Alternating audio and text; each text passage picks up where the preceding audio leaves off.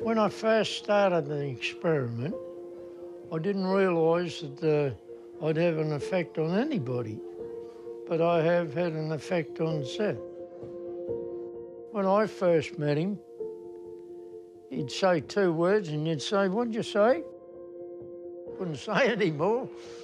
Then all of a sudden, you start talking to me.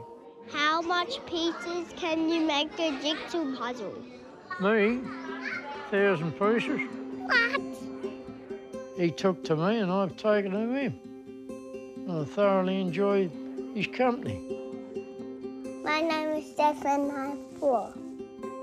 Seth is a very affectionate little boy, but, you know, he doesn't have his father around. Doesn't have the grandfather or the grandmother either, so it's just me and Seth. When this opportunity came up to work with the elderly people, I thought it was a great idea for my son. I'd hoped that he would make a really good connection, like someone who's like a grandmother or grandfather, and he can maybe have that experience, you know, and have maybe an opportunity to have a relationship with one of these people. Think of... What's your dad do? I don't know. Eh? I don't know what my dad does. You don't know what your dad does? Why is that?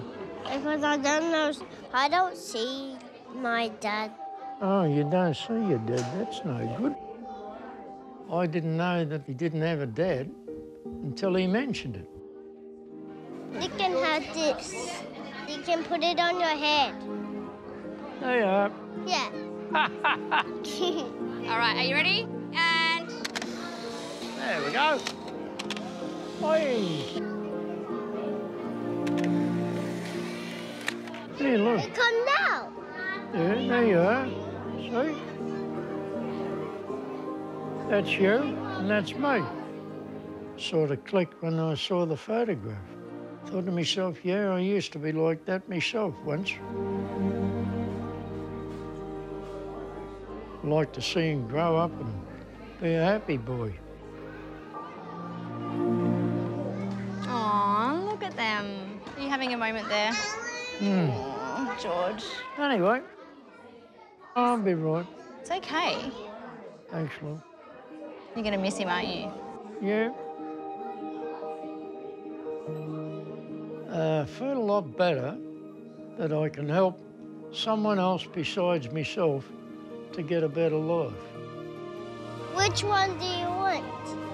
I'll hang on to this one, you hold that one, all right?